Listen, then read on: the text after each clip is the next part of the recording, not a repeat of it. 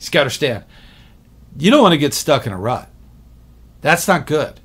It is the biggest turnoff to scouts. They do not want to be stuck in the same thing over and over and over.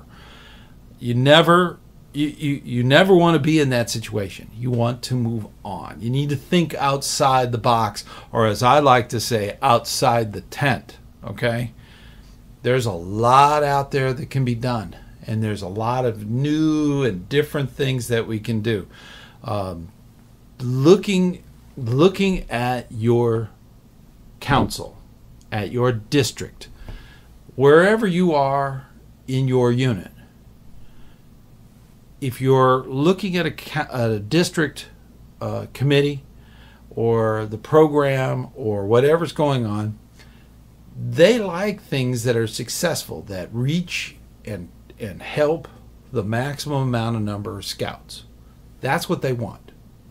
But if they're doing the same thing over and over and over, it's going to have declining numbers of participants because they've already done that. They've already been there.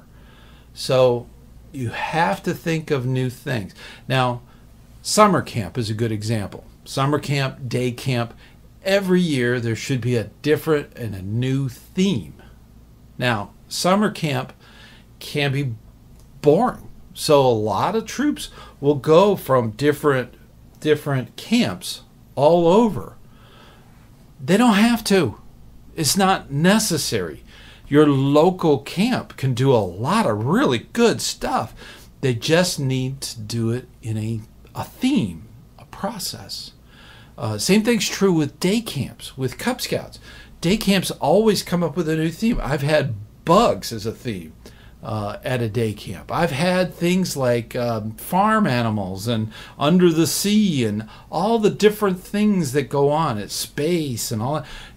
There's different things. You have to keep their attention by mixing it up. Now, granted, the structure is about the same, but it should have the flavor towards that theme. And there's different things you can do. Now, I personally think of three basic rules.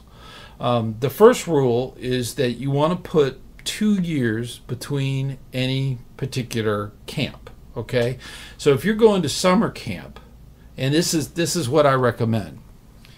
If you go to summer camp, you should do it locally, okay? Wherever you are, there's a local camp that you, as a local, should support.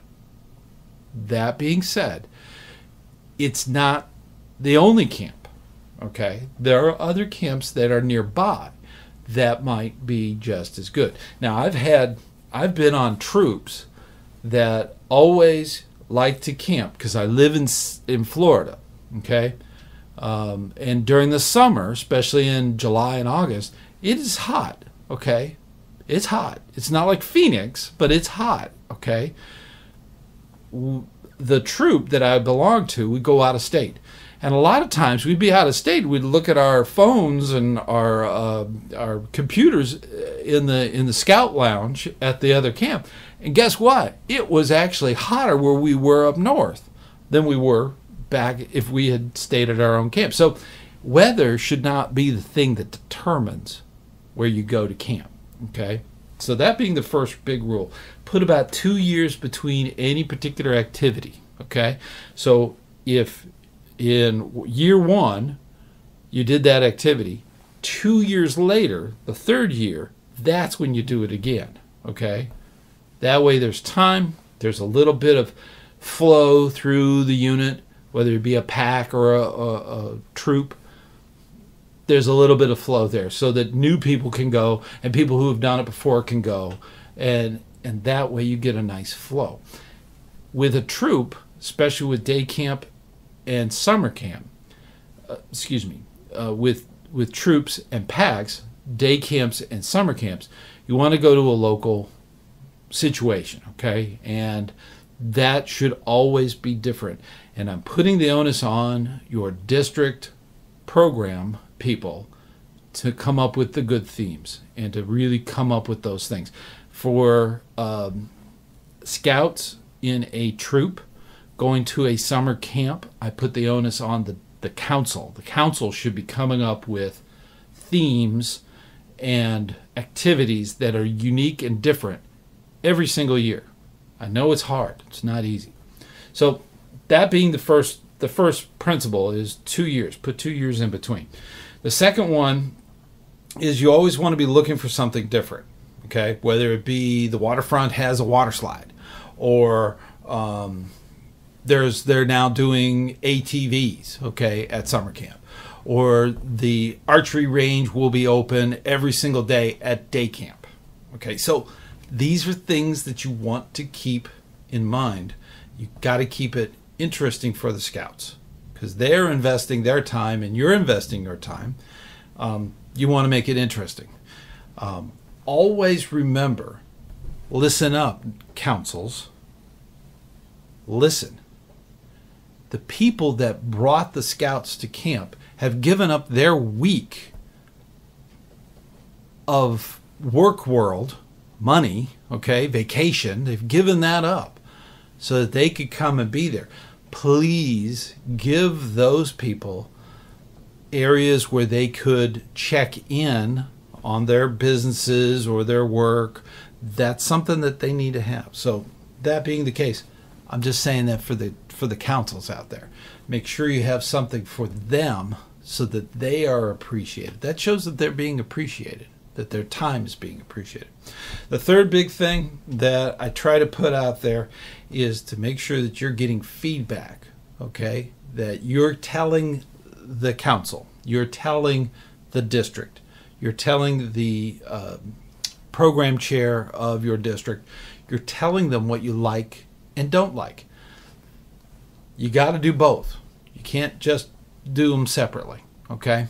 Now, I'm going to link to another episode I'm going to do later, okay? Not right now, okay? When this comes out, it won't be available, but I'm going to put it up here.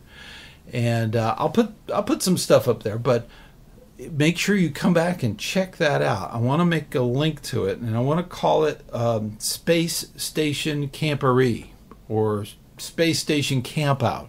And I want to talk a little bit about that. And that way you get an idea of how you could really mix it up and make it different. Okay? So these are things that you can do.